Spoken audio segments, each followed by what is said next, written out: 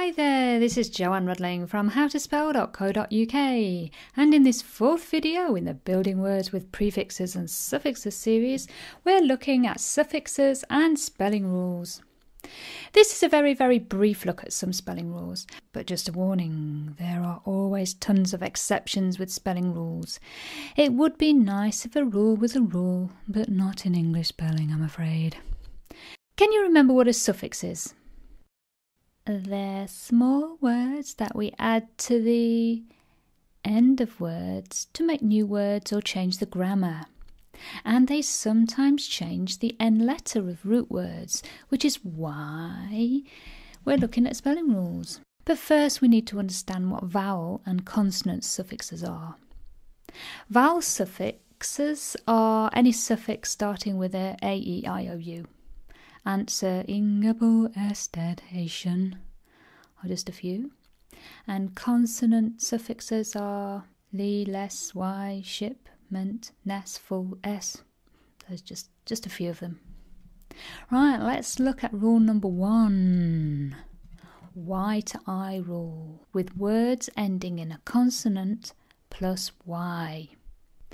So let's look at Y to I before vowel suffixes, except ing. So let's have a look at carry. So we've got the R, which is a consonant, plus Y. And if we add ed, we change the Y to I. So carried.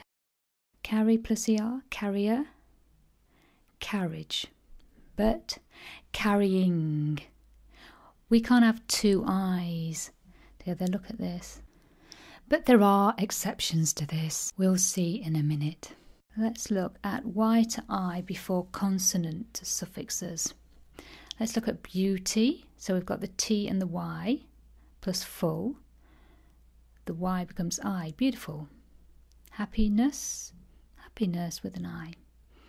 Happily with an I. Exceptions are drier, drying, dryish, dryness, slyness. Ooh, let's have a look at this changing IE to Y. So we've got die plus ing, dying. Tie plus ing, tying. Lying. Y remains if the word ends in a vowel plus Y. Let's look briefly at drop the E rule. I go into more detail about this rule in my video, Drop the E rule. Let's look at drop the E before a vowel suffix, especially drop the E with ing. Make, making, have, having, write, writing. Very important rule that. Drop the E with ing. And other vowel suffixes, loved, maker, usable, lover. But there are exceptions. Words ending in CE and GE keep the E before OUS and able because it softens the G and C sound. Courageous, manageable, gorgeous.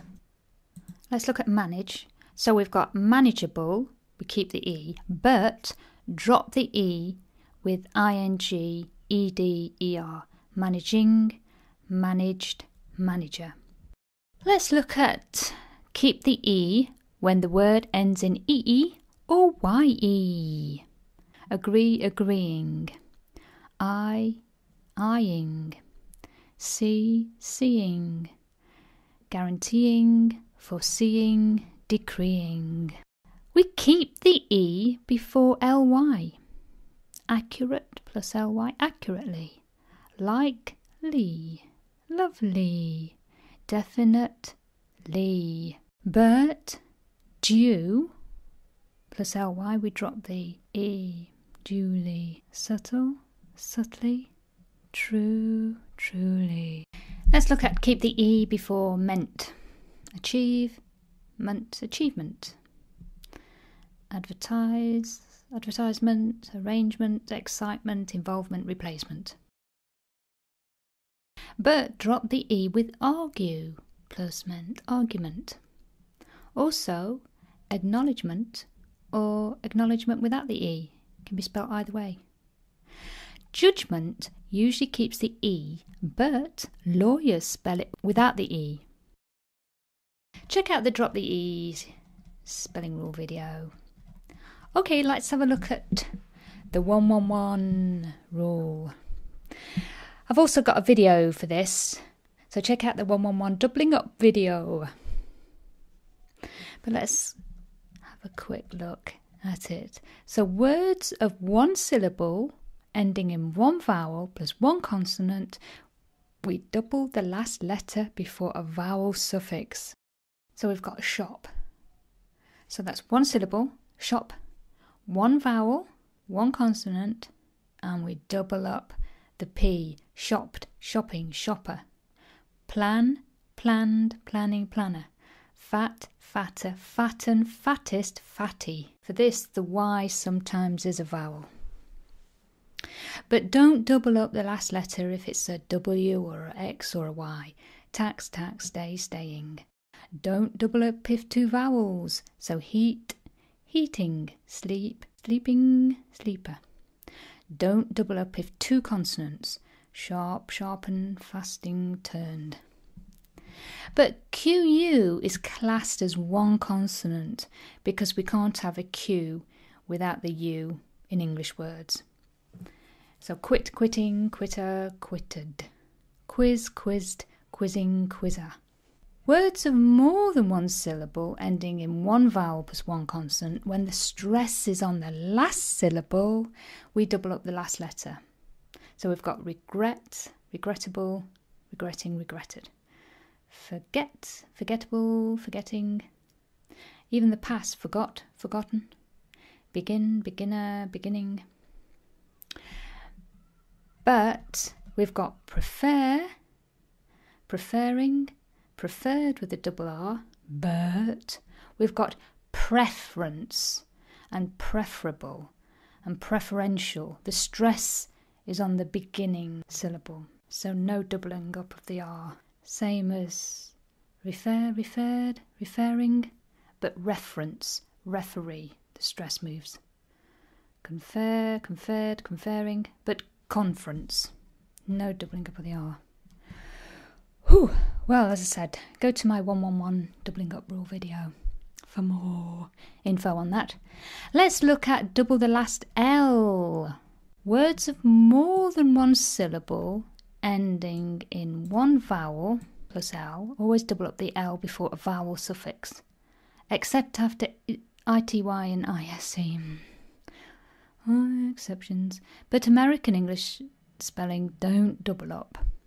Cancel, cancelling, cancelled, cancellation. But in American spelling, just one L. Marvellous, marvelled, marvelling. In American English, marvellous, marvelling, just one L. Right, that's just a quick look at that. Let's go finally on words ending in vowels that don't change with vowel suffixes. Now these words are all from other languages or new words like video, videoed, videoing, radio, radioed, taxi. Can you see the double I there? I said there was exceptions, didn't I? And here it is with ski, skied, skier, skiing. So skiing and taxiing. We've got two I's in there.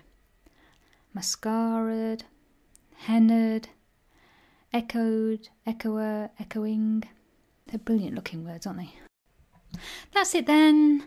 The end of the video. It's a bit of a long one, this one. Thank you for sticking with it, and I'll see you in the next video. Bye!